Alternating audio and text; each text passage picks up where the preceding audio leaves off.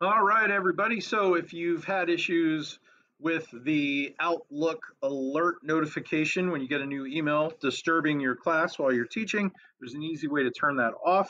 You go into Outlook, any Outlook window, click File, click Options, and you want to click Mail.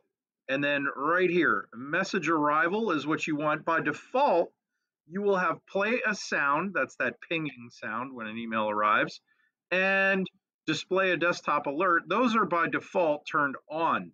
You want to turn those off by unchecking the boxes like I did.